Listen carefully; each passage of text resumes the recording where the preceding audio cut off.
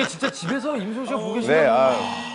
네, 임수영 씨 잘 지내시죠? 네, 네 앨범이 나와서 요즘 그냥 또 가수로서 활동 중이고요. 네, 또 머지않아 또 밥 한 끼 하시죠. 네.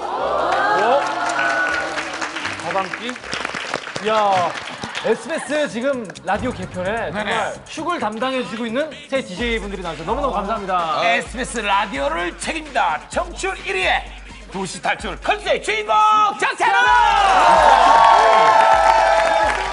자 그리고 슈퍼니어 김희철! 그리고 이분이 라디오 DJ로 입성을 합니다. 스트리트 뮤직박스의 주인공 정강!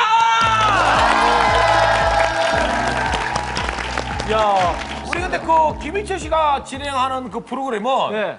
강심장과 비슷한 뭐 코너가 있다고 얘기를 들었는데 그 들었어요? 철심장이죠. 진짜? 예, 목요일마다 철심장이라는 코너를 하고 있는데요. 뭐 어쨌거나 뭐 다 서로서로 도와가며 사는 거니까. 그래서 제가 강심장에 나왔습니다. 그래가지고 좀 영스티 부탁드립니다. 가은 씨는 이제 그 라디오 DJ로 처음 제가 알기로는 들어가신 걸로 알고 있거든요. 예, 또 더군다나 그 프로 자체가 정지영 씨가 이제 밤 시간에 예. 굉장히 달콤하게 진행을 했었고 또 10년을 그 자리에 계셨거든요. 예. 그래서 실수를 굉장히 지금 많이 하고 있어요. 한 번은 그 코너 중에 지금 어디야? 라고 제가 전화를 해서 이제 친근감 있게 반말로 통화하는 코너가 있거든요. 예. 근데 이제 한 청취자가 좋아하는 여자 연상의 누나가 있는데 어떻게 고백을 해야 될까라고 얘기를 했는데 제가 거기다 대고 이제 반말로 그래?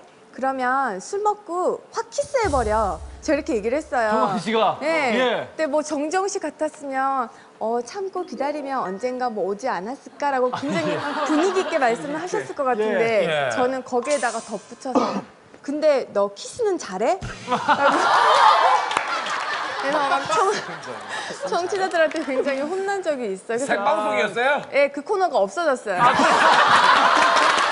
그래? 하자마자 일주일 만에.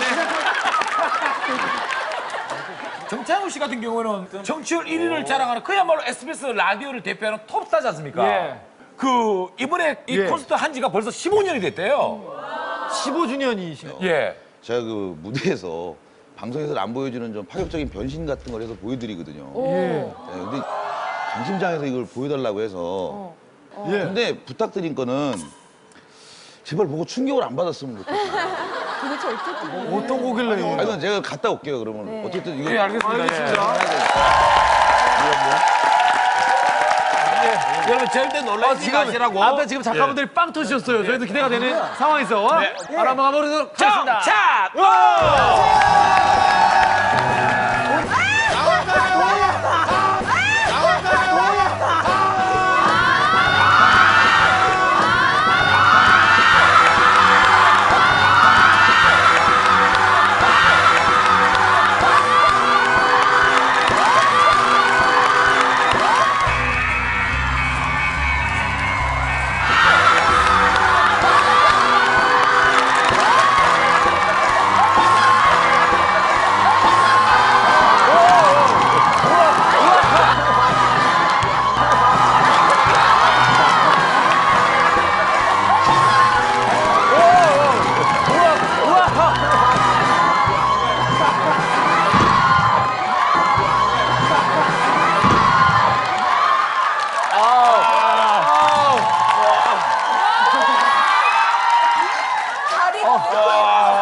김연아 선수로 지금 변장하신 거예요? 야, 죽어버리고 싶네, 진짜.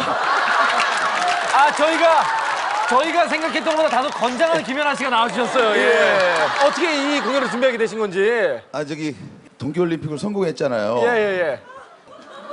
그래서 합니다. 죄송합니다. 지금 굉장히 추우신가 봐요. 창피하네요. 마지막 한마디 쫙 쏘고 나오세요. 마지막으로, 예.